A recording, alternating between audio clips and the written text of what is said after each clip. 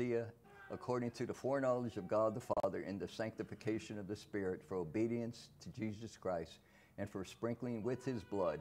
May grace and peace be multiplied to you. Blessed be the God and Father of our Lord Jesus Christ.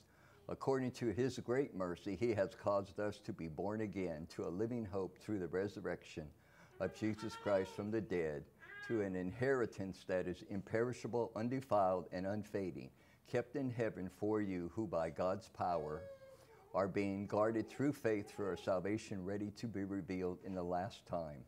In this you rejoice, though now for a little while, if necessary, you have been grieved by various trials, so that the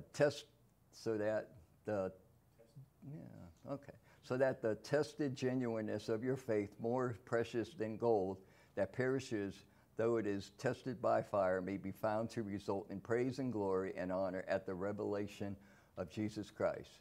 Though you have not seen him, you love him. Though you do not know him, you see him. You believe in him and rejoice with joy that is inexpressible and filled with glory, obtaining the outcome of your faith, the salvation of your souls. Let's pray. Father, we again thank you for all here. We thank you for all in internet land. We just ask that by your Spirit you would control us so we would be pleasing in your sight. We ask as our pastor comes, David, to give us your message as he has studied so diligently through the week, that you would open up our hearts, our minds to understand your word, but more importantly, through the power of your Spirit, to put it into practice. Amen.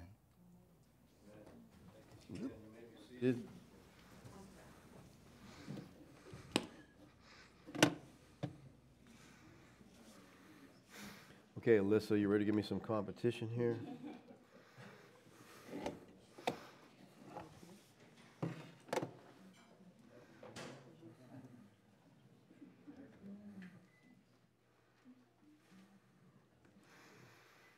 How are we all doing today? I got a request for those of you that pray, okay? Hopefully it's all of you, but some people don't put a lot of importance on prayer. I do. But I need your help. My best friend Rob is in the hurt locker right now. He fell and broke his wrist 2 months ago. They casted it. He needed surgery, but they couldn't give him surgery because he's on blood thinners. They casted it. They took the cast off last week and put some kind of thing on it, and he's in intense pain. And they're not giving him enough drugs to take the pain away. It kind of knocks it down a little bit, but he's going to have surgery on that wrist on Tuesday. But just pray with me that he can make it to Tuesday. I mean, he is in intense pain. And this man has been in pain constantly for the last 7 years, so he knows pain, but he said this is the worst pain he's ever experienced at home. Meaning in the hospital he's had worse, but... And the hospital just, he went in the hospital last week to check some things before surgery, and they wouldn't give him any pain medicine. And they had to sign a waiver when they went in the hospital saying it is a federal offense to harass the staff or be mean to the staff. I'm like, if you have to people have to sign something before they go into hospital, why are people being mean to the staff? I think there's probably a reason for that, okay? So, but his wife had to she just went out there and went to the nurse's station and just raised Cain. She told him he needs some pain medicine now, and finally got some. I'm surprised she didn't get arrested, but yeah. Rob was happy that she didn't go to jail, but please, just pray with me for him. And also pray for my friend Doug. Doug had his leg amputated, and he's in the process of healing from that now. And, I'm sure he's anxious to get a prosthetic on there, but that takes time. The wound's got to heal, and then you got to build up a tolerance and whatever. But Doug will be at the conference. He's really excited about being there, so look forward to that. Let's pray for these men right now, please. Father, we thank you for your love for us, Lord. I know it's beyond understanding how much you love and care for your children, Lord. And when we see our brothers and sisters dealing with so much pain, Lord, it saddens us, and it causes us to question, Lord, why? Why do they have to suffer so? Lord, I ask that you would just relieve this pain for Rob as only you can do, Lord. I pray for Doug and his healing, Lord, that he would just heal up and be able to get back doing the things he loves to do. Lord, we pray for Rob's surgery on Tuesday. You just help him to get to that day, Lord. Help him with this pain to deal with it until he can make it to that surgery. Lord, thank you for your incredible love for us. We rest in it, Father. Amen. All right, people, it is finally out, okay? It is finally out. Now, this, I don't know, how long ago was it I got the book? That was a couple of months ago, I guess, right? Well, Jeff redid the cover, did a great job. Yeah, this bar won't be here. This is a preview copy that Amazon sent me. So when you get a copy, it won't have that dumb bar there. But it's up on Amazon now. You can get it in Kindle. You can get it in paperback on Amazon. And I ordered a bunch of copies myself, so we'll have some here and have some for the conference. But it is up. Now, once I got it, I went through it, read through the whole thing, and made changes because, you know, I keep changing what I believe. So I had to... You know, I always said if I ever write a book, it'll be on the feast. But the problem and the reason I hadn't was because I keep seeing more things. I keep learning, and you want to add everything you know. And now I have stuff that I want to edit this book on because I found out some stuff that I want to add to it. So, but at least it is out now. So it's on Amazon. That'll be your second book. Yeah, no, I'm just going to go in there and I can edit right from Amazon, can't I? No? Okay, so yeah, it's a project. They want to make it a project. Third edition. Well, such a probably the most enjoyable study I ever done. Probably the most study that I probably learned more from that study than anything else. And it was supposed to be a one message when I did it the first time, and I did it, and I was like, well, I don't have to split this into two, and then it ended up being, I don't know, 8 or 10 messages. So it's actually 10 chapters in the book. I added another chapter also and made some changes. So it's hopefully, well, it was current 2 months ago. So that's why I'm not so excited about writing books. All right, let's get to it, people. We are moving on today to verse 2. Okay, so we're making some good progress. Don't shake your head at me. We're making some good progress. We actually finished up verse 1 last week, and we focused our attention last week on the subject of election. Peter says, an apostle of Yeshua the Christ to those who are elect, exiles of the dispersion in Pontus, Galatia, Cappadocia, Asia, and Bithynia. Now, the word elect here signifies picked out or chosen. It's often translated chosen. You were chosen. Chosen for what? Well, the idea emphasizes two things: a choosing and a separation. In other words, because one has been chosen, he is separated from those who are not chosen. All right? Now, the term elect or chosen is synonymous with Christian or saved. He just uses that term instead of Christian many times in the Scripture. And the rich reality of that term is to remind us that we are chosen by God. He made a choice. Now, differing views on the doctrine of election have created a huge divide in the Christian world. More people, over the 28 years we've been in existence here, more people have left this church over the doctrine of election than preterism. Okay? People can put up with God already coming, but they're not putting up with Him being a boss. Okay? That's just not happening. No, we're not going to do that. He's not in charge. So, bottom line, this is what the Bible teaches. Like it or not, the doctrine of election is subject that is frequent theme of Scripture from Genesis to Revelation. It's just, the Bible's loaded with it. And every time I read the Bible, I see more and more of the sovereignty of God. In Genesis 12, God had just had his fill of the nations and just gave up. Said, I'm done with all you people. I'm finished with you. Hand you over to the lesser gods. I'm moving on. In Genesis 12, he chooses Abraham, one man, out of a city of idolaters, and he promised to work through him to bring his salvation to the nations. Nehemiah 9:7 says, you are Yahweh, the God who chose Abram and brought him out of Ur of the Chaldees and gave him the name Abraham.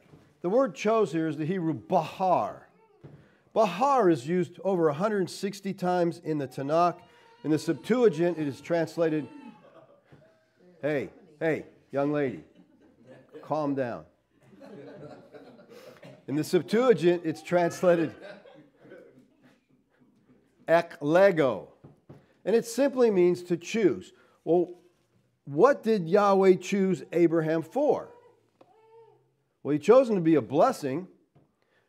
He chose him to be part of Yahweh's family. He chose him to enter into a covenant with him, a unilateral covenant of redemption.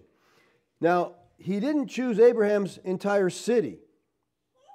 He didn't even choose Abraham's entire family. He chose Abram. He didn't choose anybody else from Asia, Africa, or Europe.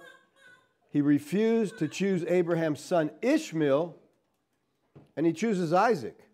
And then he rejected Isaac's son Esau, and he chose Jacob. And Isaac and Jacob are both listed in Hebrews 11:20 as saying they had faith. They were listed in the hall of faith as believers. Now, a question we need to ask is, why do we need to be chosen? Why does God have to choose people? I thought we're supposed to choose him. Well, Yeshua answers that question in John 6:44. He says, no one can come to me. That's what it means in the Greek and the Hebrew and whatever else you put it in. It just means no one can come. Now, there's an exception, unless the Father sent me draws him. All right? So, no one comes unless Yahweh draws. Paul puts it this way in Romans 3:10 and 11. As it is written, none is righteous. No, not one. Because someone's going to say, well, what about? No, not one. Nobody. Okay? No one understands. No one seeks for God. Paul's here, he's quoting Psalm 14:2. The word seek here means to seek after God, to go after him. Now, while there are many who claim to seek God, there's no one who by nature seeks God wholeheartedly with determination. You know, what's interesting to me, there's a lot of churches out there today that call themselves seeker sensitive. Well, they're not sensitive to anything because there's no seekers. Because nobody seeks after God. The church is just built on a false premise. Seeking God is antithetical to the human disposition. We seek pleasure.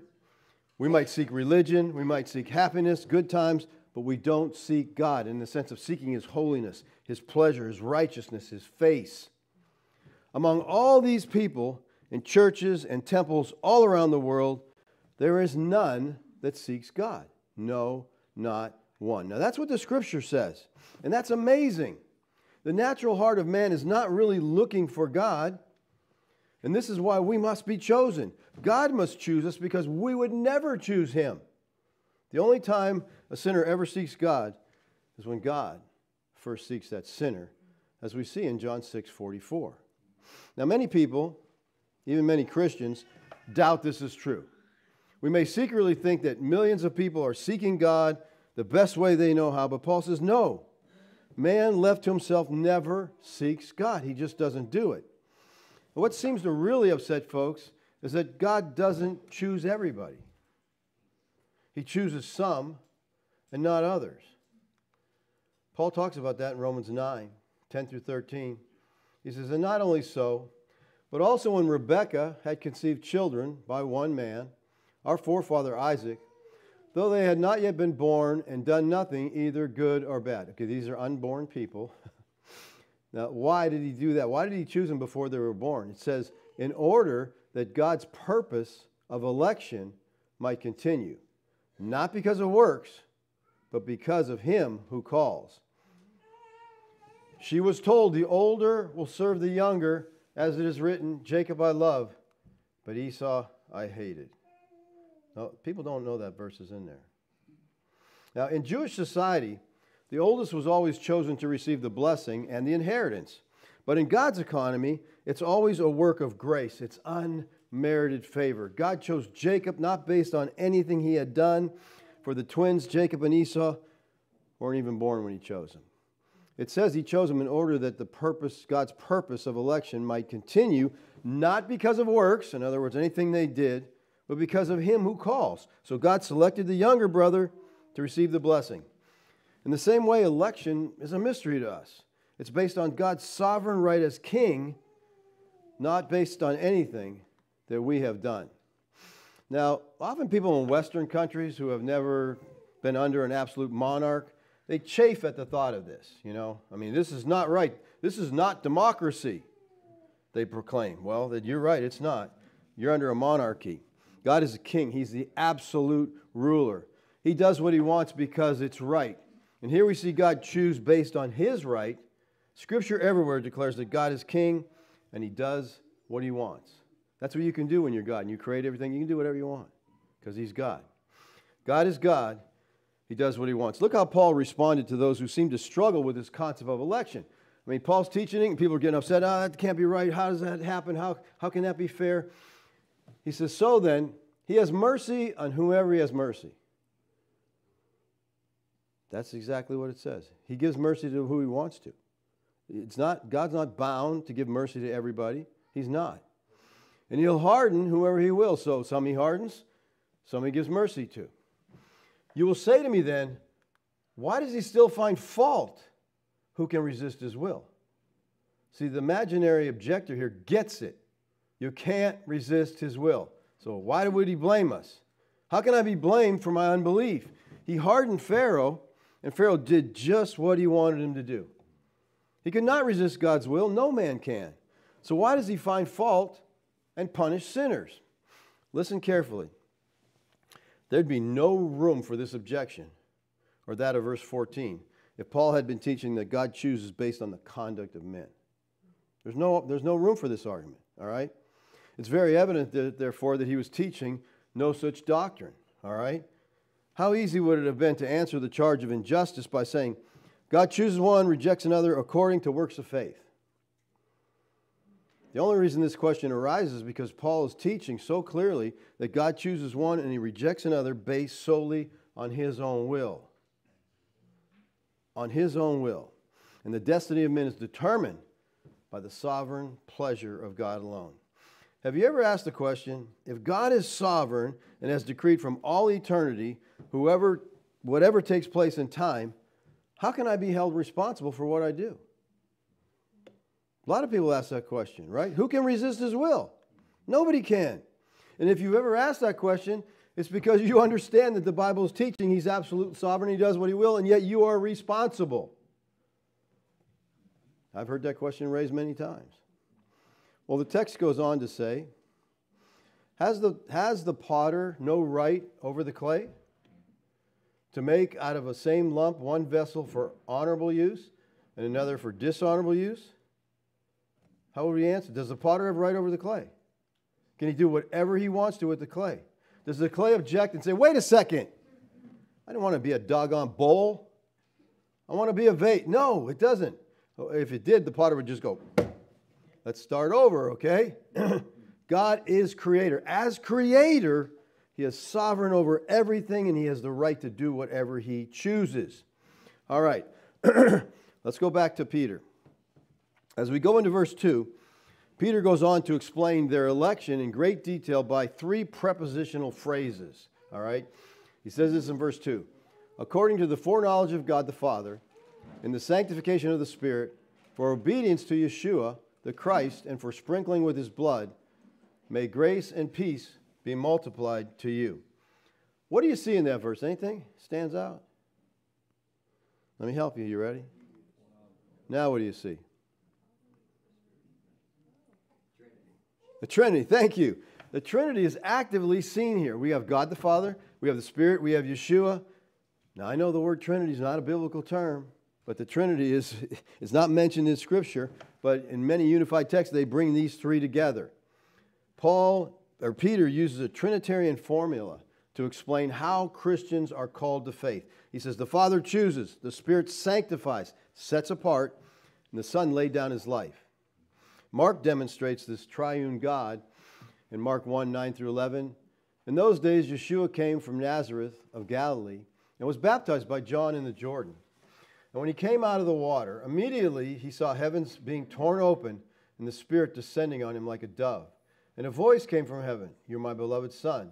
With you I am well pleased." So here we have the Spirit. We have a voice coming from heaven. That's the Father. And then we have the Son. Let's talk for a minute about the Trinity. It seems that when some people come to the truth of the preterist view of eschatology, they want to throw out all Christian doctrine and start from scratch. They just want to, let's just start over. You know, it's ridiculous, I think. I don't know why our eschatological view has to change the fundamentals of the faith. But one of the doctrines that seems to be attacked by some preterists is the doctrine of the Trinity. They want to go after that, you know.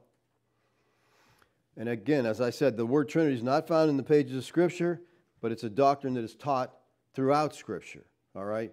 Both in the Tanakh and in the New Testament. Trinity is a word used to express the unity of God subsisting in three distinct persons.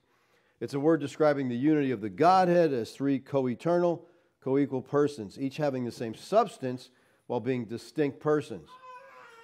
It's a word that describes a purely revealed doctrine that is indiscoverable by reason, but clearly taught in Scripture. As Christians, we affirm that there's one eternal being known as Yahweh. Yet this one eternal being exists in three individual persons: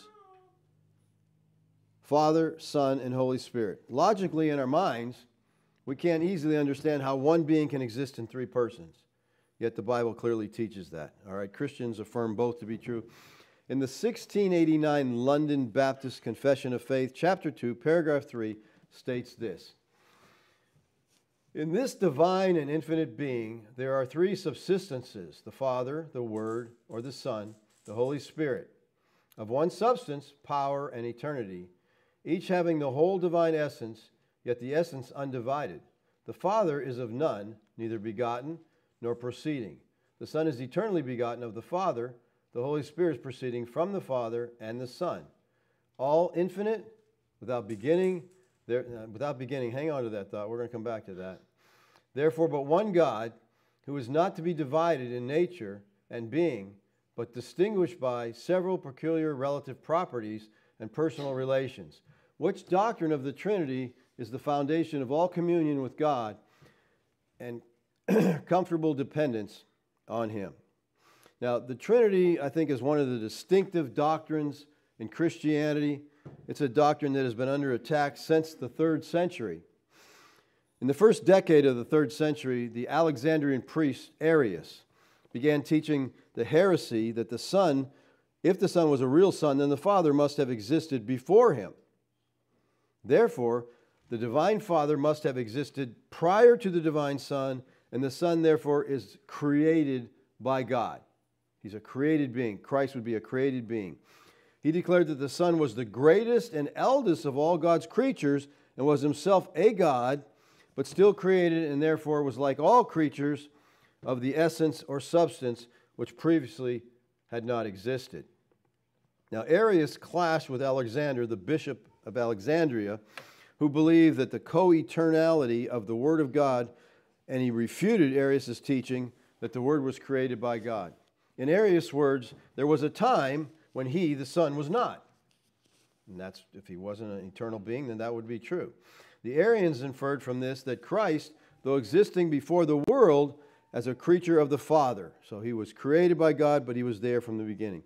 Now, because Alexander understood this as a dangerous threat to the church, he publicly condemned Arius' teaching and removed him from all church posts. This led to the calling of the First Ecumenical Council, the Council of Nicaea. At this council, Arius' teaching was formally condemned.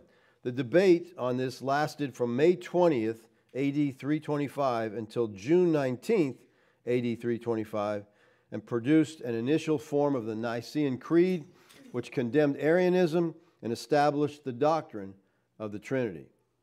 Now, contrary to popular belief, the Trinity is not a New Testament invention. It was an idea taught throughout the Tanakh. If you look at Isaiah 63, we see Yahweh, then we see the angel of Yahweh, which is the Son, and then we see the Holy Spirit. So in that text, we have all three members of the Godhead. And as I said, the Trinity is not an invention of Christians. Many people think, well, that's just Christianity made that up. This was well known in Middle Judaism. The Israelites believed that the second power is Yahweh's essence manifest in a different form. This is the basis of binitarianism in Jewish thought, and later the Spirit of God is spoken of in that same way in Isaiah 63. So here's what's really important, people. To deny the Trinity is to deny the deity of Christ. And anyone who denies the deity of Christ is not a believer in my understanding. You cannot deny the deity of Christ. Now that may sound a little strong, but the Bible clearly teaches that Yeshua is Yahweh. To deny the deity of Christ is to deny that he is in fact Yahweh in the flesh. It's to be dead in your sins. Now if that's too strong, you blame Christ because that's what he said. I told you that you would die in your sins. For unless you believe that I am, the word he is not in that text. Unless you believe that I am, you will die in your sins. The truth is that Yeshua is Yahweh. It's taught from the very first verse of the Gospel of John. In the beginning was the Word. The Word was with God, and the Word was God. He was in the beginning with the Father. So important, and that's why the attack on the Trinity is so deadly, because it destroys the deity of Christ. It makes him just a created being. All right. Now let's look at these three prepositional phrases that we see in verse 2. The first one being, according to the foreknowledge of God the Father. And we have to stop here and ask the question, what is according to the foreknowledge of God the Father? According is the Greek preposition kata, which takes us back. And it takes us back to those who are elect exiles according to the foreknowledge of God. This ties election with foreknowledge. They're elect according to foreknowledge. Now, boy, when you talk about foreknowledge, you open up a can of worms, of course, also. Some understand foreknowledge as God, just God's knowledge, okay? And God has this knowledge, and what God does is he looks into the future to see what you will do. Let me see what Stan's going to do down there. Okay, Stan's going to trust me. I'll trust him. I'll choose him. Well, that's, first of all, you got God gaining knowledge through observation, okay? That does not happen, okay? If he's gaining knowledge, he's not omniscient. And that's not the God of the Bible. This would mean that election is not really election at all. This would be a cause and effect arrangement basing God's choice on man's. You chose, so, I'll choose him because he chose me. Well, then how's God doing any choosing at all, okay? But that's how many would look at foreknowledge. The word foreknowledge is the Greek noun prognosis. It is only used here and in Acts 2:23, and we'll look at Acts in a minute here. The verb prognosko is used in 1 Peter 1:20, so Peter uses the noun and the verb, and it's also used in Romans 8:29. So let's look at prognosko here, how it's used in 1 Peter 1:20. Speaking of Christ, Peter says, he was foreknown before the foundation of the world, but was made manifest in the last times for the sake of you. Now, does this mean foresight here? Does it mean that God was up in heaven looking down the road and say, I see what Christ is going to do. I get it. No, God's not looking in the path of history and seeing anything. Okay, he knows everything. He created everything. He's ordained everything. All right? Well, prognosis, whatever prognosis means in verse 2, it means in verse 20. Peter is not trying to confuse us. He's not trying to say, I'll use it here this way and I'll use it there that way. If Christ was foreknown before the foundation of the world, and I was chosen before the foundation of the world, according to Ephesians 1:4, even as he chose us in him before the foundation of the world, that we should be holy and blameless before him in love. Now the word chose here is the Greek ekologomai. This is the same word that we saw used earlier in Nehemiah 9:7 of Abram, all right? Now listen. He says they were chosen to be what? Holy and blameless. What does that mean? Is he talking here about they're supposed to act that way? Is that what he's talking about? No, he's dealing with their position here. He chose us before the foundation that we should be holy. The only way you're going to be holy is to be in Christ, all right? So these people were chosen to be in Christ. Now, does election have a connection to foreknowledge? Yeah, it really does. And we'll look at that in a couple minutes here. But this tells us that I was foreknown in the same way that Christ was foreknown. Now, let's go to Acts 2 and see what he says in Acts 2:23. This Yeshua, delivered up according to the definite plan and foreknowledge of God, you crucified and killed by the hands of lawless men. All right? Peter likes this word. He uses it several times, all right? Christ was delivered up to die by the definite plan and foreknowledge of God. And here we see that the foreknowledge is linked to the definite plan. When applied to God's foreknowledge of persons, whether of Yeshua or people, foreknowledge is more than merely something that we know beforehand, all right? It involves choice or determination as well. Mainly, it involves love. To know in Scripture, when God talks about knowing something, He's talking about not just a knowledge of something, He's talking about a covenantal love.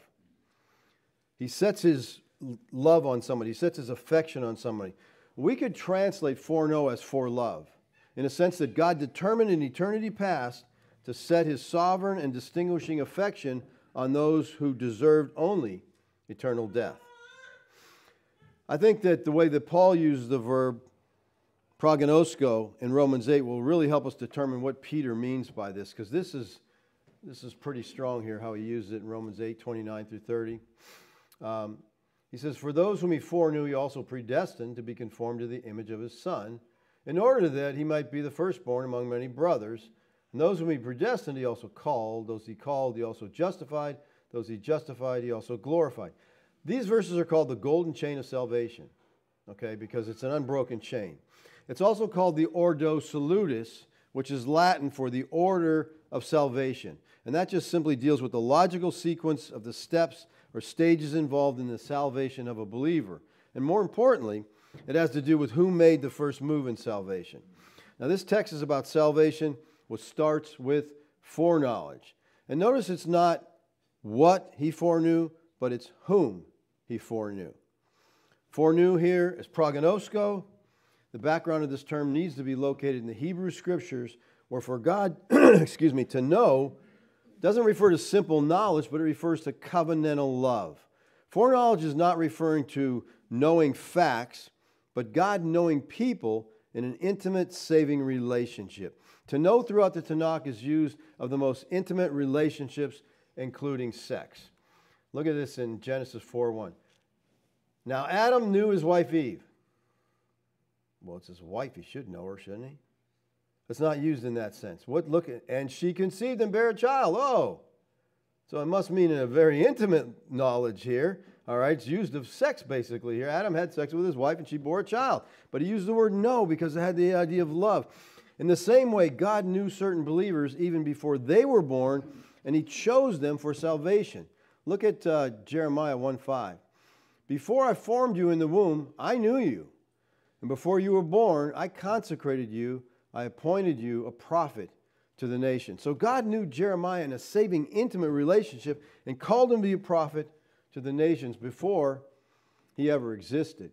Amos 3:1 and 2. "Hear this word that Yahweh has spoken against you, O people of Israel, against the whole family that I brought up out of the land of Egypt. You only have I known of all the families of the earth." What does that mean? God didn't know about the Canaanites? He didn't know about the Egyptians or the Syrians? It says, "You only have I known."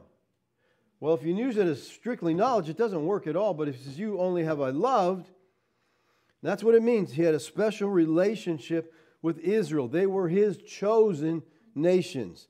They're the only ones with whom He says, "I have an intimate, predetermined relationship." Psalm 1:6. "For Yahweh knows the way of the righteous." Of course, He knows everything. "But the way of the wicked will perish." So it's not saying that Yahweh just knows the righteous. He loves the righteous, all right? There's a love relationship there. This is a Hebrew parallelism. God loves the righteous, but the wicked will perish. Look at Matthew 7:22 and 23. "On that day, many will say to me, 'Lord, Lord, did we not prophesy in your name, cast out demons in your name, do many mighty works in your name?'" You got to understand here, their claim is what? Works. God, we worked hard. You should know. Okay, we should have a good relationship. We've been working really hard. "And then I will declare to them, I never knew you." Again, God is omniscient. He knows who they are. He's saying, "I never loved you. I don't have that relationship with you." It's not talking about knowledge because God knows everybody. It's talking about knowing them in a loving and a saving relationship. Let's go back to Romans 8. What I want you to see here is this chain is unbroken. "For whom He foreknew, He loved beforehand, He predestined." So all He loved, He predestined. To be predestined for what? to be conformed to the image of his Son. In other words, to be in the family of God, in order that he might be the firstborn among many brothers. And those whom he predestined, he called. That's the effectual call of God that is not resisted. God drew them to himself. All he foreknew, he predestined and he called. And those whom he called, he justified. That's salvation. And those he justified, he glorified. Glorified is to be in the presence of God. People, this chain is unbroken. All he foreknew, he predestined to be like his Son. All he predestined, he called. All he called, he justified. All he justified, he glorified. There's no escaping here. No one gets out. No one loses out. Oh, I loved you in the beginning, but somehow we messed up along the way and you get out. No. All he foreknew, he predestined. Okay? These verses clearly teach that all who are called are justified. That tells us everybody's not called. Everybody's not foreknown. Everybody's not predestined. The call refers to election, God's choice in salvation. None are lost along the way. Love and election go together. All he foreknew, he glorified. Okay? No one misses out. That's why it's called the golden chain of salvation. That's why it's called the Ordo Salutis, the order of the salvation. All right, he says, those who are elect according to the foreknowledge of God the Father. This ties election to foreknowledge. They're elect according to God's foreknowledge. Love and choosing go together. God chooses because God loves. He says this, because he loved your fathers and chose their offspring after them and brought you out of Egypt with his own presence by his great power. He loves, so he chooses. He repeats that in Deuteronomy 7:7-8. It was not because you were more in number than other people that Yahweh set his love on you and chose you. So he sets his love on them and then he chooses them. For you were the fewest of all peoples, but it's because Yahweh loves you. That's why he chose you and is keeping the oath that he swore to your fathers, that Yahweh has brought you with a mighty hand. Deuteronomy 7, finishing that section there, he says, and redeemed you from the house of slavery, from the hand of Pharaoh, king of Egypt. To drive the point home, he repeats it again in 10:15. He says, yet Yahweh set his heart in love on your fathers and chose their offspring after them, you above all peoples, as you are this day. So God chooses who he loves. And listen, people, this will get people stirred up. He doesn't love everybody. If God chooses who he loves, and if he loved everybody, guess who he'd choose? Everybody. Okay, that's called universalism. That's not true. He doesn't love everybody. And because he doesn't love everybody, Christ did not die for everybody. Now, Galatians 2:20, I think, is a familiar verse. It's one that's memorized, often quoted by Christians. But I want to draw your attention to something maybe most people don't focus on in Galatians 2:20. Paul says, I've been crucified with Christ. I know it is no longer I who live, but Christ who lives in me. In the life I now live in the flesh, I live by the faith of the Son of God, who loved me and gave himself for me. Paul says, Christ loved me and he died for me. This is a critical element in the gospel of Christ. And notice that Paul tied Yeshua's love to him to his death for him. Christ died for the people he loved. So the question must be asked, who does Christ love? And for whom did he die? And the majority of believers today would say that God loves everybody. You know, smile, God loves you and has a wonderful plan for your life. Maybe not. But the majority of believers would say that. They would say that Christ died for all men. That's a commonly held belief. But is it biblical? See, I understand the Bible to teach that God does not love everybody. Now, I know that when you say that, people get upset. But I think it's clearly what the Bible teaches. Because look at Romans 9:13. As it is written, Jacob I loved, but Esau I hated. God didn't love Esau. You want to argue with that? I mean, that's what it says, okay? And people say, well, it means he didn't like him as much. No, it says he hated him. Love and hate, those are opposites there, okay? Love and hate. And people want to argue about that, all right? Now, here's my question to you. Was Esau the only person that God didn't love? Think that's true? Maybe it's just one-off. Just Esau really got him mad before he was ever born, so he didn't choose him. The belief of our day is that God loves everybody. That's a modern belief. You can search the writings of the church fathers, the reformers, or the Puritans, and you will search in vain to find any such concept of God loving everybody. The fact is, the love of God is a truth for the saints. God loves His children. Not once in the four Gospels, other than John 3:16, and we'll talk about that in a second because that doesn't really count, but not once in the four Gospels do we read the Lord Yeshua telling sinners that God loves them. That's most tracts, isn't it? God loves you, has a wonderful plan for your life. You know, it starts out with the love of God. You can't do that. Christ didn't do it. The apostles didn't do it. If you get to the book of Acts, what is happening in Acts? They're taking the gospel to the world, to the nations, right? They're spreading out and taking the gospel. In the book of Acts, the love of God is never referred to at all. That seems strange? I mean, you know, they were taking the gospel out to the world, but the love of God is not mentioned. They never said that. Seems odd, huh? But when you come to the epistles, who are addressed to believers, the saints, then you get the full presentation of this truth. God's love is restricted to His own family. He loves all men. If He loves all men, then the distinction here is ridiculous. Look what it says. For the Lord disciplines the one He loves. So does He discipline everybody? He disciplines His children. That's all He disciplines. If He loves all men, then the distinction here is just, it's ridiculous, meaningless.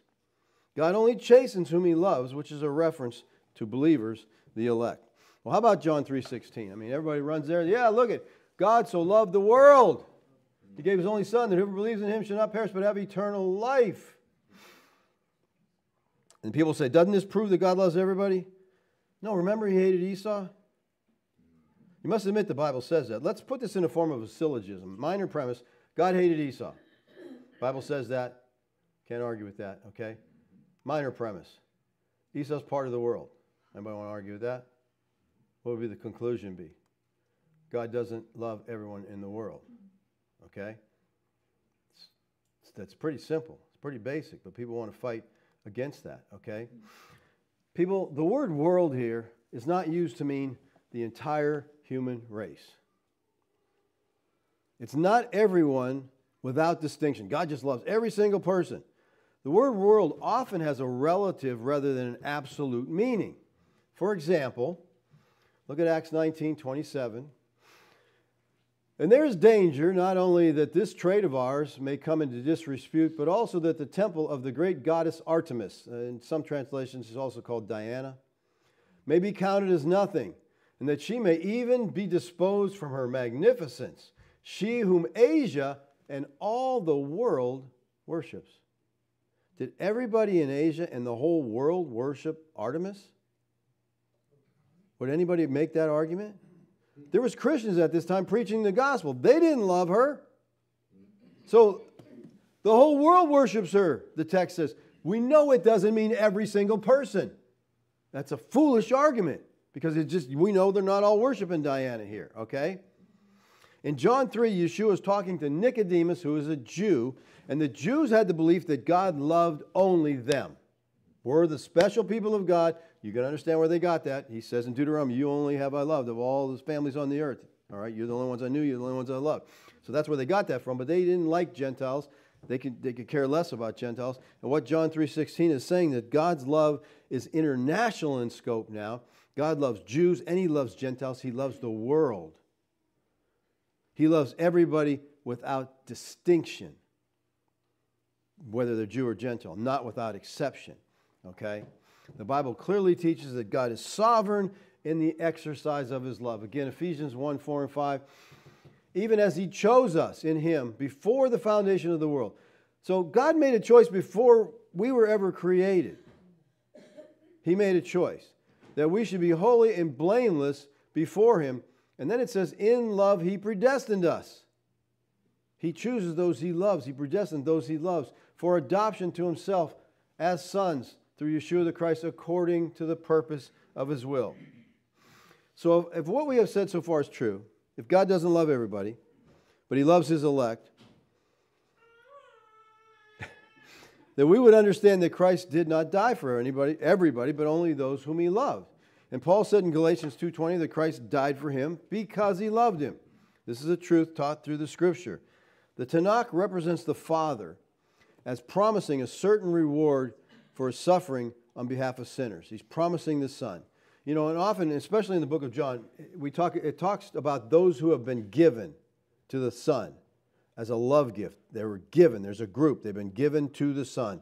That's what Isaiah is talking about. Isaiah 53:10 and 11. Yet it was the will of Yahweh to crush him, speaking of Christ. He has put him to grief. When his soul makes an offering for guilt, he shall see his offspring. He shall prolong his days. The will of Yahweh shall prosper in his hand. Out of the anguish of his soul he shall see and be satisfied. By his knowledge shall the righteous one, my servant, make many to be accounted righteous, and he shall bear their iniquities. Now he says, he shall see his offspring. That's a reference to the elect of God. God has given those elect to Christ. We are children of promise. Notice that it says he will see and be satisfied, not frustrated. He is satisfied through the suffering, the anguish the Son goes through, and he's going to make many to be accounted, not all, many to be accounted as righteous. Matthew 1:21, she shall bear a son, and you shall call his name Yeshua, for he will save his people from their sins. There are two things in this verse that we need to understand. First, Yeshua did not come to save all men. He came to save his people. Now, the Reformers called this limited atonement. It doesn't mean that Christ's death was limited in power, was limited in scope or purpose. In other words, he didn't die for all humanity. He died for his people. Next, this phrase, will save his people. And I know that, a lot of the I.O. people want to say, well, this means only Jews. No, he's not talking just about Jews. His people goes way beyond Jews. If you're familiar with the Scripture, you should understand that, all right? He loves the world, Jews and Gentiles, all right? So it says he's going to save his people. And notice that the angel did not say he's going to offer salvation to the people. Offering salvation implies you could reject that. You can say, no, thank you. This verse plainly states he will save his people, emphasizing a complete work for his people only accomplished by Christ and Christ alone.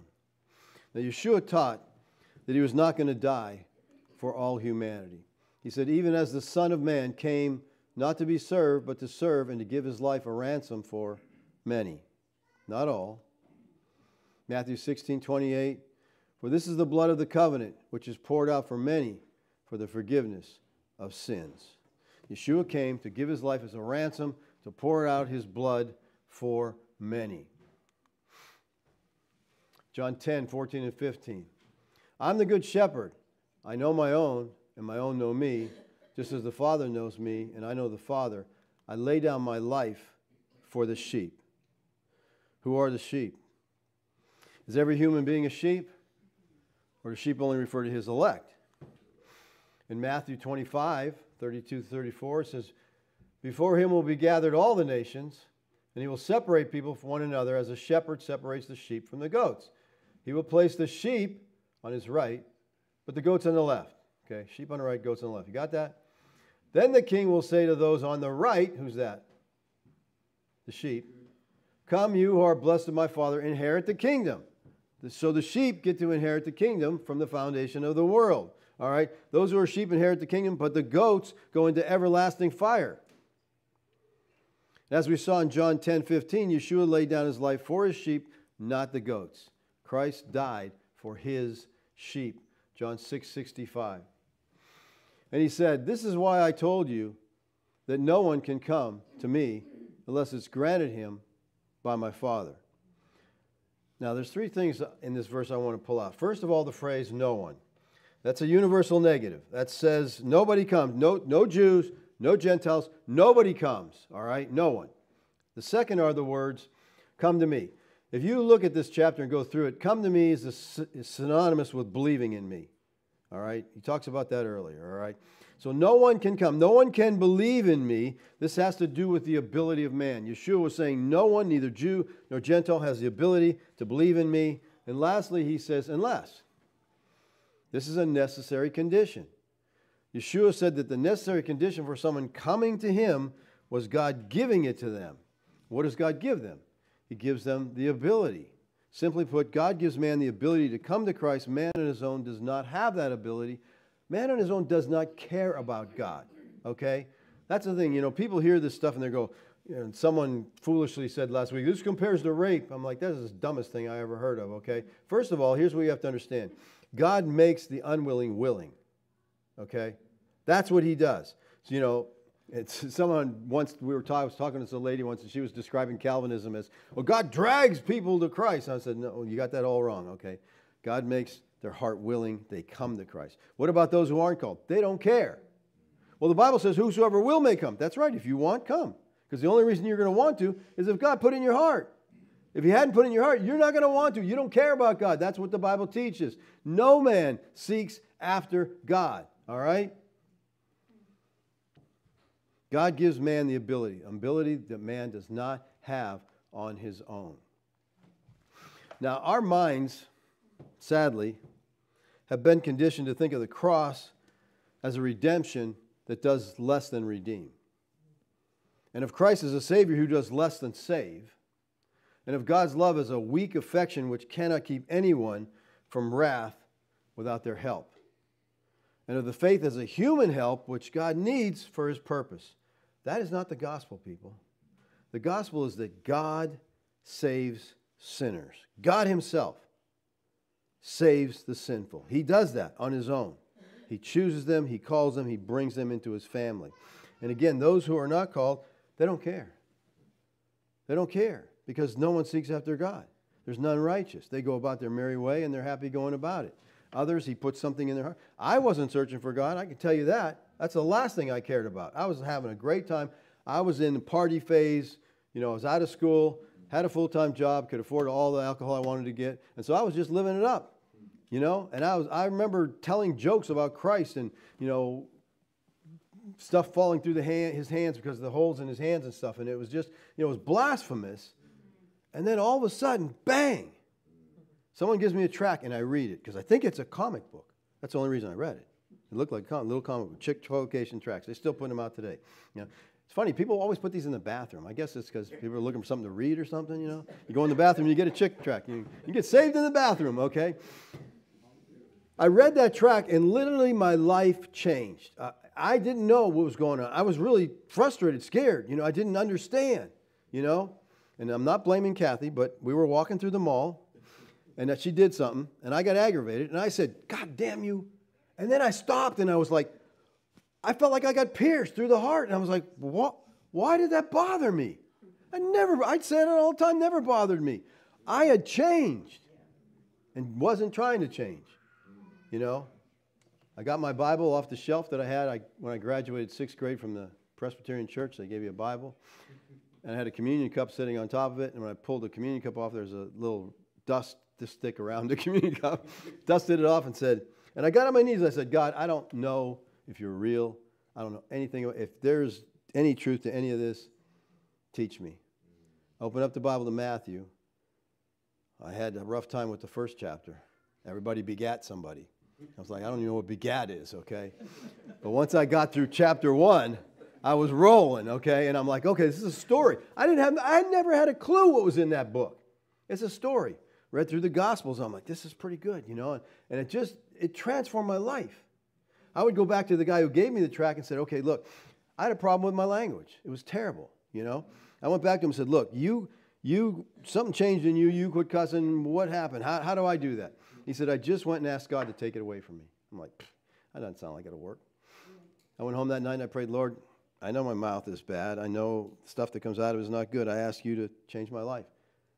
And never cussed again. Till just a minute ago. No, I mean, I was transformed by that. It was gone, you know. And because I was a simple young Christian and I just believed, just ask God. Just trust God. You know, and it was just an amazing journey, but it was nothing that like I said, nothing I planned, nothing I wanted, nothing I sought after. I didn't care. I was raised in church. As soon as I was old enough to get out from my parents' authority and not go, I didn't go. Because it was terribly boring to me. Well, I found out the church we were going to was Presbyterian church. They didn't have a clue who God was. So probably why it was so boring, you know. I went back to them and said, you understand about the gospel, and preached the gospel to the ministers there, you know. I preached, Kathy was Catholic, so I got to preach to a lot of Catholics too. That was fun. That was a lot of fun. Yeah, well, and it wasn't too fun for them, but I think it opened Kathy's eyes to see that at 6 months as a Christian, I understood the Bible more than these priests did, you know. And so it was kind of opened her eyes, and she's like, okay, I think this makes sense, you know. Now, I got married. She was an unbeliever. I hadn't made it to Corinthians yet. I didn't know I wasn't supposed to marry an unbeliever. I didn't know that. But again, God's gracious. And when I left for boot camp, I made her promise she would read her Bible every day. And she said she would. About halfway through boot camp, she writes me a letter saying, I trusted Christ today. God's got a plan, people. He fulfills it. So it's been amazing. And that was the greatest gift God ever gave me besides my salvation, was her, because next to the Holy Spirit, she's pretty right there to keep me in line. So I thank the Lord for that. Let's pray. Father, thank you for your love for us, Lord, and your grace that's so amazing, Lord. It's just hard to understand. Thank you for all you do for us, Lord. Thank you for caring, teaching, moving us. Father, open our hearts to the Word of God, Lord. We just pray you teach us the truth, Father. We might follow you, we might love you, we might walk with you in every area. Amen. All right. Now, let me qualify this. Question time, okay? It's 4 questions, all right? We're not going to get into debate here. If you want to debate me, set up a time and we'll debate this whole doctrine. But I'm looking for questions right now to try to clarify what I said. Whoa. You know, people say, did you mean this, or you said this, or what did you mean? From Norm, David almost got a nosebleed entering verse 2. So much treasure in God's Word, thanks. Yeah, you know, I mean, I had no idea what where we're going in verse 2 until I started getting into it. And I'm like, wow, it's tying in with the elect. Because I'm reading according to. If you just take the verse by itself, according to, what's it according to? You know, it's kata. That takes us back somewhere. We got to go back up and find out, well, it's tying in with the elect. We're elect according to this. All right, and we're not done. I guess you picked that up, right? We got 2 more propositions in verse 2 to deal with. Dean from California. Man wasn't created to be fully autonomous being. Walking by faith in God was built into Adam. Disobedience brought full autonomy. Boy, what a mess. Yeah, that's the thing, people. We are called to walk in fellowship with God. Here's the thing. When we're walking in fellowship with Him, life is just amazing. I mean, it's beyond amazing because you're in fellowship with God, and nothing is going to rock your world. When people let circumstances rock their world, I don't think they're really walking in fellowship, okay? Because we talked about this, I guess it was last week, I can do all things through Christ. That doesn't mean you can do whatever you want to. It means that if you can deal with any circumstance of life if you're walking in fellowship. Such an important principle. In all honesty, humbleness, and meekness, thank you for confirming what I have diligently read and labored over for a long time. Feels rewarding. Thanks, Gary and Chris from Pennsylvania. The argument of when life begins is easily answered. They say life begins at conception. God knows us before we were formed in the womb, and our days are ordained before one of them comes to be. So conception begins in the mind of God long before it physically happens. Yeah, I agree. I mean, God knew us from eternity past. That's hard enough to think about, okay? And try to think about eternality. God never had a beginning. Don't think about that too long, though, because they'll lock you up probably, okay? Because my mind can't grab that. I can grasp no end. I don't know why, but somehow I can grasp that, but I can't grasp never having a beginning. P.S. Your message answered my question and confirmed my belief, but is a strong, sobering truth. Praise Yahweh. I think I missed something here. Oh, yeah, there's 2 parts to this. That's why don't read the P.S. first. This is from Judd from Richmond, Texas. Grace and peace, Pastor David. Question: does God love those who are not chosen? No, and that's what I said. I don't believe God's love is to His elect, and His elect are always chosen. Comment: FYI, a good translation from the NIT Bible for John 3:16. It says, "For this is the way God loved the world. He gave His one and only Son, so that everyone who believes in him would not perish, but have eternal life. Okay, much different than God's loving the world as a blanket statement. Yeah, I appreciate that. Thanks, Judd. 1 Corinthians 15:22, for as in Adam all die, so in Christ all will be made alive. Does all mean all, or is it used in two different ways? It is used in two different ways. And in the same way in Romans, he uses all and many, and he goes back and forth on that. And it is very confusing. I understand that. I dealt with that in Romans 5. You can go look that up because I can't remember what I said, to tell you the truth, all right? But I studied it out at that time, and I'm like, oh, yeah, the many and the all, it's, you know. But here's one thing that I wanted you to see from 1 Corinthians, all right? Adam is a type. Who's the antitype? Christ. All right, we sinned in Adam because Adam's a federal head. Well, guess what? Christ is a federal head too, and so we're righteous in him. And if you don't like Adam's being a federal head, then what about Christ being the federal head? They go together. Adam is a type. Christ is the antitype. The appendix, the meaning of foreknew in Romans 8:29, the 5 points of Calvinism by Steele and Thomas is worth the price of the book itself. Exactly what you said this morning. All glory go to God. Aaron from Minnesota. Thanks, Aaron. I appreciate it. Yeah, that text in Romans, like I said, it's an unbroken chain. There's no, who he did this, he did this. If he foreknew you, you're going to be glorified. That's the bottom line, okay? Love your thinking outside the box. I don't even know what a box is, okay? By the way, sorry I didn't follow up with yet. Oh, okay. That's personal. Never mind.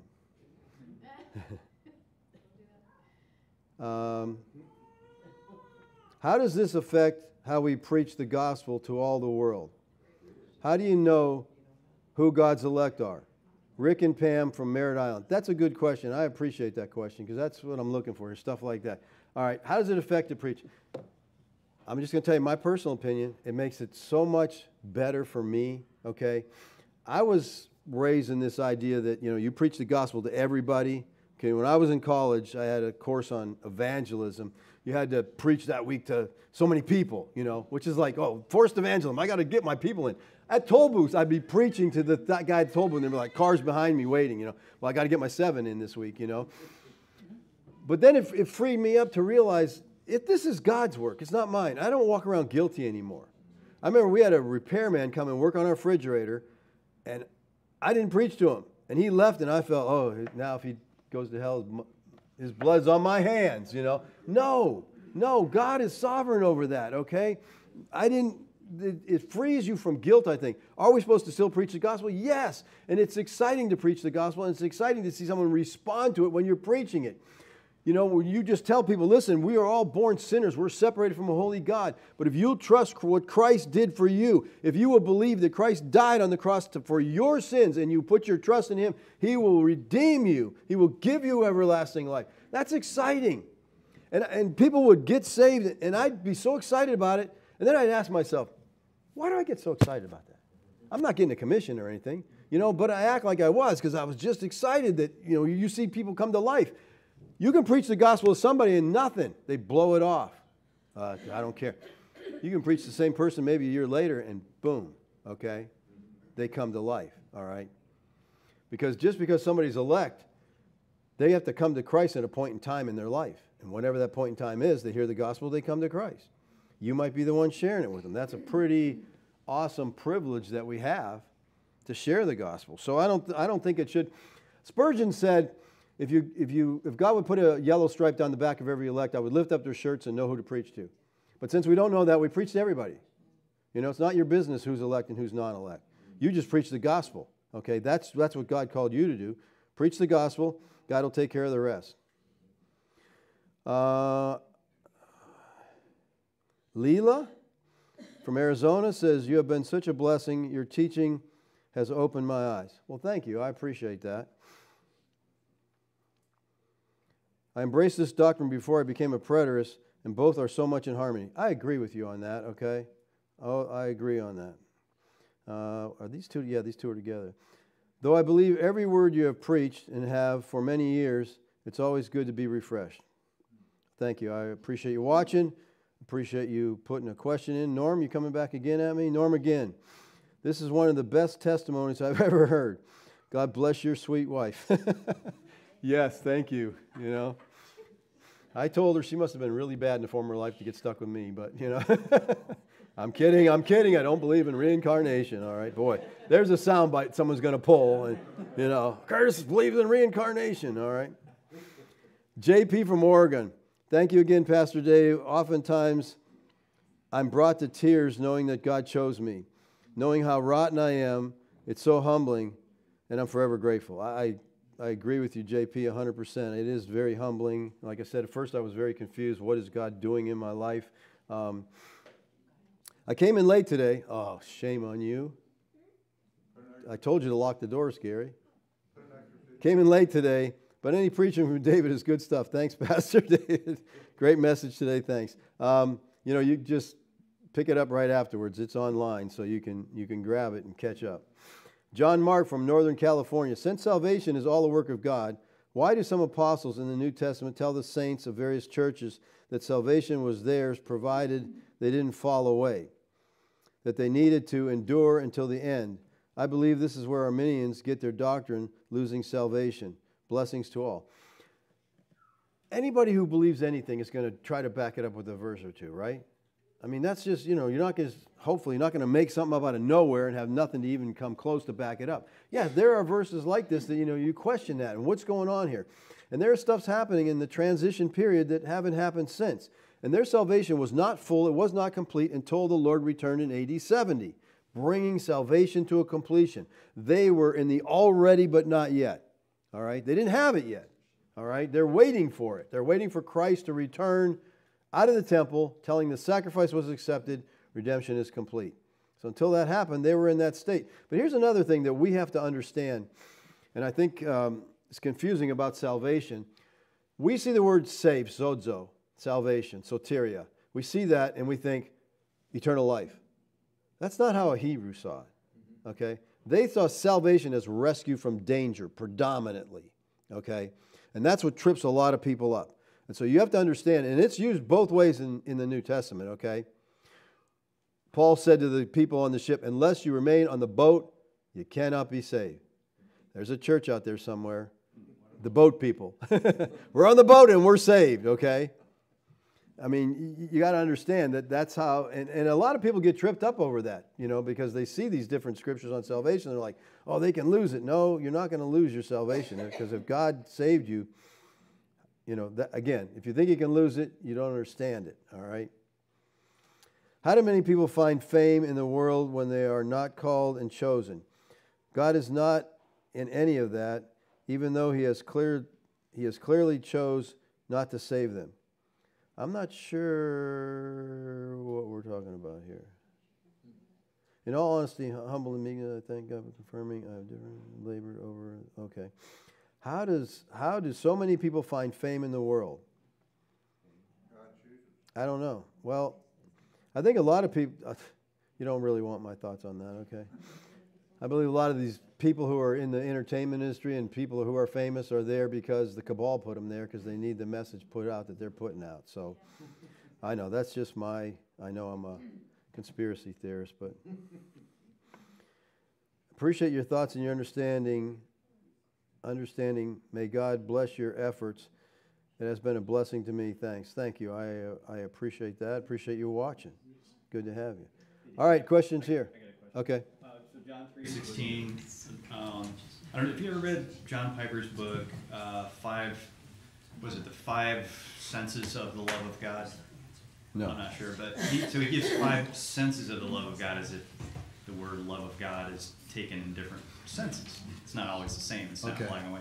So John 3:16 is one that he qualifies, and this is how I've understood it, even as a Calvinist, was that it's saying that the manner in which God loves the world is different. Like he even says it, the manner in which he loves the world is different than he loves his own, kind of thing. So how I understand what's being said there is he doesn't love the world, the wicked, unbelieving world, as in the same sense that he loves his own. And the illustration that Piper gives is sort of like when you go to a soccer game with your kids, you see all the kids on the field playing soccer and you love them all, but you got your eye on one particular kid who's your own. Yeah. There's a different sense in which love is used, and it seems to me that John is making a distinction of the way that God loves. So I think God wants, as he says in other places, God wants unbelievers to come to him and follow his condition for salvation. And he's saying that I love the world in the sense in that I've provided for them, but I don't think he's saying I love them as my own. So there's a distinction. Well, I agree with that. I agree there's different areas, different aspects of the love of God, but in that text, it's tied with salvation. It's directly tied with salvation. And something that you remind me of something that somebody brought up. They brought up 1 Peter or 2 Peter 3:9 about, God is not willing that any perish. And they'll throw that verse. See, God doesn't want anybody to perish, but all will come to repentance. And I'm like, okay, who are the any there that God doesn't want to perish? Is it everybody?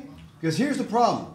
You just told me that God's sitting in heaven saying, oh man, I don't want them to perish, but there they go. Another one slipped off. And God is up there frustrated and he's wringing his hands and he's so upset because he wants something he can't have. That is not the God of the Bible. All right? That is not the God of the Bible. That's not the God of my Bible. Okay? God is sovereign. He gets what he wants. That text in Peter, we'll get to that in a year probably because it's 2 Peter. All right? But he says not willing that any. Who are the any? You go back into the antecedent to find out what that antecedent is. He's talking about the elect. He's not willing that any of the elect should perish because they're saying, where's the promise of his coming? How come he's not here yet? God's still working this out in the transition period. It's not over yet. He's not willing that any of these perish. And we see the same thing in Matthew 24. He shortened those days for the elect's sake. So again, we got to take everything in the New Testament and the Old, combine it together and make a plan out of that. You can't pick and choose these verses, okay? It's easy to do that. Lord. So John 3:16, is that about just the elect, that early group before 70 AD? And does cosmos still mean world and universe? Well, that's a good question, because there's people who say, well, okay, that only refers to those before AD 70. And here's my question. Did the nature of man change after AD 70? No. So why would that change? If the nature of man didn't change, he's still dead in trespasses and sins. He still needs God to do something, okay? That's how I see it, because people say, oh, that all changed. Well, there's no more. The elect were only Israel. No, they weren't only Israel. All right, he writes to the Thessalonians, they're elect, okay? God chose you for salvation. He tells the Thessalonians, I chose you for salvation. So that's, the other argument, well, he just chooses for service. He chooses for both. They're both found in there, okay? We just have to put the whole package together. Yes? You have really made my head just I like... know. I'm sorry. She's visiting today, so... and I did Torah study for 6 years, so, coming out of Christian Science and getting into that was just, it was so exciting to really ponder and delve into God's Word, and I just learned so much about His character, but I'm just trying to wrap my head around, wanting to know Him better. Is like, I think about it as if you're an artist and you're painting, and there's a lot going in here, but it's like, if he is the master, he's the one who casts all the roles on the stage, the world. And he knows what each part they're going to play.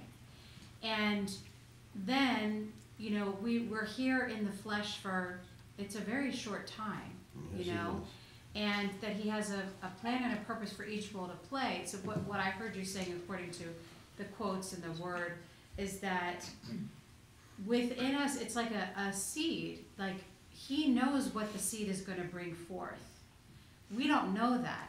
We may be the one that waters it, that shines a little light on it with a word of encouragement, but we're not the one that brings forth the manifestation of what he has already designed within. Is that a good metaphor? Yeah, that's what Paul said, Someone planted, I watered, God gives the increase. It's up to God. We all play our part, we're sharing with others, and I think we'd be a lot better at evangelism if we lived the Christian life better, okay? Because we'd be a testimony, first of all, that people are looking at, and hey, what you do, how do you live like that? That's important. So yes, if we could live out, I think, Luke? So if God doesn't love everybody, Why does he command us to love our neighbors and our enemies? Because he's God and he can do that. See, God can do whatever he Those wants. standards. He's not bound by any things like we are. Okay, we're bound by stuff because he tells us that.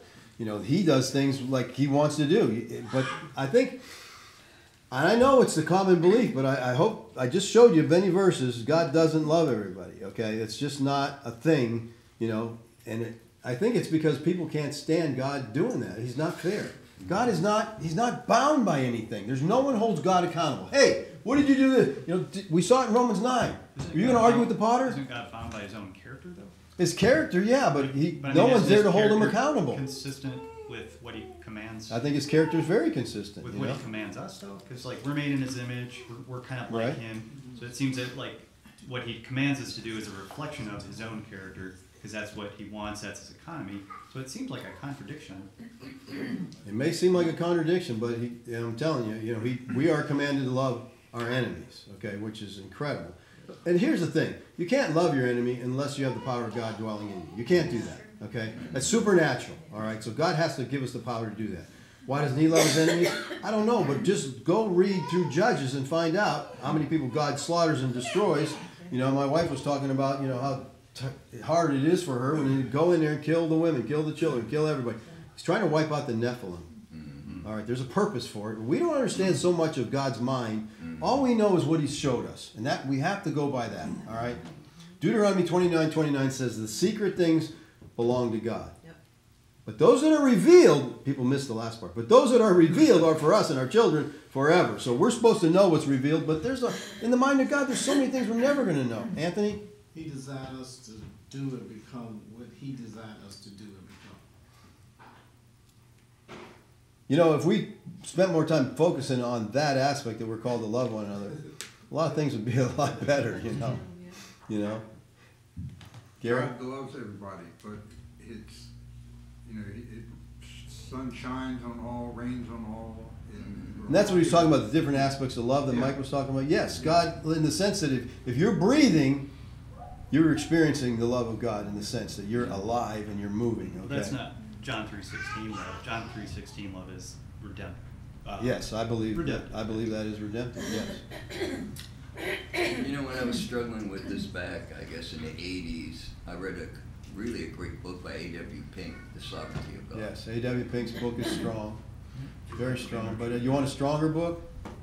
The Bible. R.C. Sproul. Oh. R.C. Sproul Jr. It's called Almighty Over All. It is the best book, I think, on the sovereignty of God. And I'm not friends with Sproul. He hates preterists. I tried to talk to him at a conference. Hates is a strong word. Well, let me tell you, he hates, okay? No doubt about it. And I tried to talk to him at a conference, to question him about some of his beliefs. He ran like a little girl. I'm like, dude, just, stop. He's a powerful writer, but in presence, he's like a little mouse or something, But that book, Almighty Over All, because, one of the chapters called Who Done It? And he talks about the fall of man. It's powerful because he goes through who could have done it. Who had the ability to do this? Was it Satan? Was it Eve? Was it Adam? It's just, I highly recommend Almighty Over All by R.C. Sproul Jr. Jr. was a supralapsarian. His dad was not. His dad was, one day R.C. Sproul Sr. was asked, about sin. Where did sin come from? And he says, I don't know, ask my son. He knows. And I said, hey, you're right. I agree with that. You did. Your son does know. Yeah. So we're told to hate our father and mother and serve Christ. Yep. So we can examine that word hate. If God hated Esau but loved Jacob. I always just chose Jacob's line to bring us Christ, Jesus.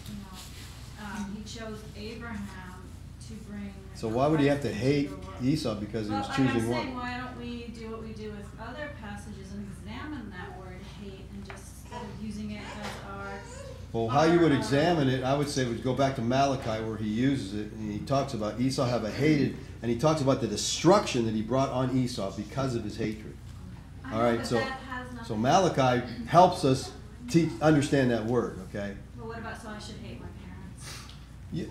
It means in the sense that you, compared to Christ, you can't follow them. And when you're following Christ, you're putting away all these other things, okay? And following him. There's more Well, I agree there is more facets to a word. And we don't know, like Esau probably did a lot of things to make God angry.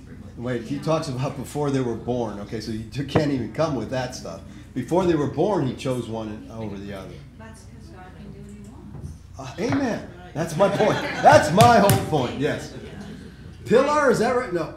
Pilar. Yes. Pilar. So what she was saying with hate too, because when we were doing the Torah study, this came up and we were talking about, you know, how Jesus used parables to illustrate a point, and Right. it could be heard, taken literally, figuratively, metaphorically, and how there are types and foreshadowings of Christ.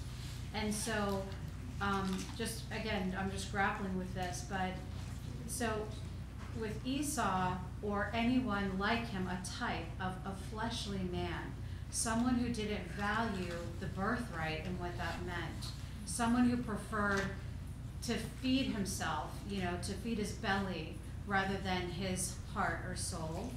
And I think it begs the question, you know, kind of like with Ishmael, that Hagar, he blessed her. He's like, you're not going to be left. You're not forsaken.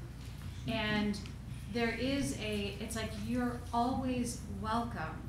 You get to choose. I guess I have kind of a question or a problem or issue. I mean, tell me, God, like, if we're predestined, where is the choice? Where is That's the... last week I talked on that. Oh, okay, I gotta go back to that. Go back to last week. You can get it online, all right? Okay. All right, I got a few more here from the online community. Good message, Pastor Dave. I appreciate the clarification in Job. Is this from, yes, from a different day. Oh, my word. All right, today he says, the blessing to me, where did you buy your coffee cup? Okay, I didn't buy my coffee cup. It was a gift. Someone sent me as a gift, so I have no clue where it came from. Yeah, okay. I know there's a lot of questions now. It's a flat earth coffee cup. Okay? I love it. Proclaiming the truth of God's creation. All right. This is Mike Vincent from, he says, for my first 30 years as a believer, I used to believe I could reject, not lose my salvation because I believe God gave us free will. I hear you, Mike. I would also say, I don't see how it's possible after Christ poured his life and love into me. I really don't know or understand Calvinism. However, over time and listening to your teaching, it became clear that I really am a Calvinist. Now, I'm not Calvinist, I'm Augustinian. Remember that, okay? Because Augustine taught Calvin. You're so really Syrian, you're a Calvinist. Yeah. Sorry, double predestination. However, over time, I listened to your teaching and became clear that I really am a Calvinist and no longer believe I'm able to reject my salvation. Great job teaching, David. Thank you. Thanks, Mike. I appreciate you joining us this morning. By God's grace, we are not just watching, we are participating. Well, thank you. I like that too. And again, let me encourage you, if you're watching live, go in the chat room on Rumble and meet other people there, and maybe you'll find someone in your neighborhood, someone close, you can actually have some fellowship with. Okay, this is from Vic in Northern Ireland. Now, Vic, I apologize to you. When I get texts, and I don't know why, from out of the country, I can't respond. That's on Google Voice. Google Voice is what I use to take the questions, and so for some reason I can't. But I can respond to you right now. Northern Ireland. Hey, this is St. Patrick's Day. It's good to have someone from Northern Ireland texting on St. Patrick's. He says, the Arminian view splits the Trinity and puts them at odds with one another. For if God the Father decreed all should be saved, and Christ accomplished it, but the Holy Spirit says, I'm not going to draw this one or that person, then the Holy Spirit are divided. Well, yes, I agree with you, Vic. When you understand the aspects, and we're going to get into that in the next coming weeks. Well, next week, Rick Welsh is going to be here speaking from the Boroughs of Berea. So Rick will be here speaking next week. The following week after that is that holiday they call Resurrection Day. Okay? I don't call it Easter because Easter is the name of a pagan god.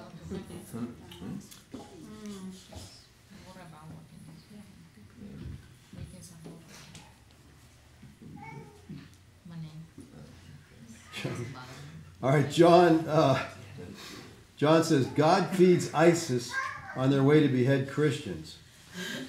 Is that a different category of love toward the world?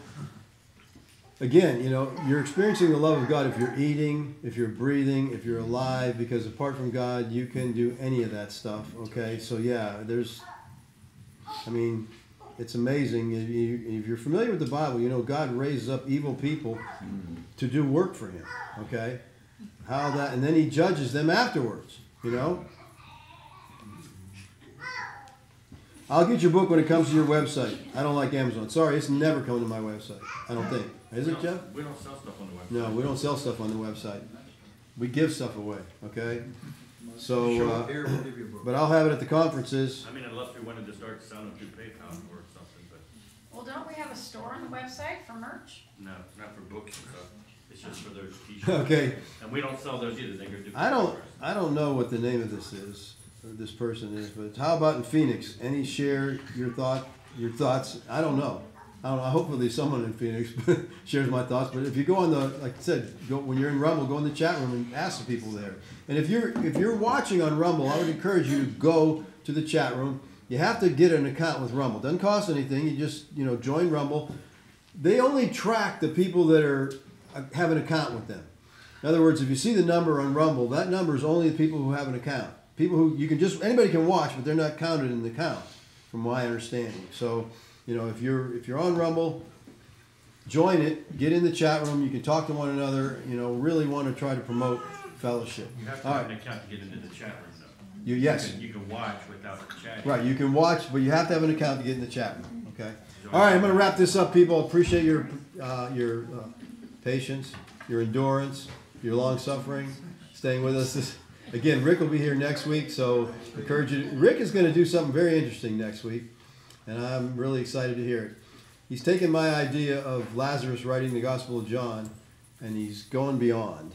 How far beyond, I don't know, but he's going beyond. I just the way Rick sees things is amazing. He'll bring things to your mind you never thought of before, and you'll be like, why did I never thought of that? He's got a very unique way, so next week he'll be preaching here.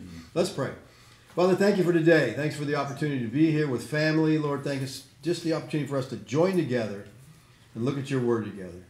Lord, strengthen us, encourage us. May we be excited, Lord, about your word and excited about sharing it with others. Thank you, Father. Amen. Have a blessed week, people. We'll see you next week.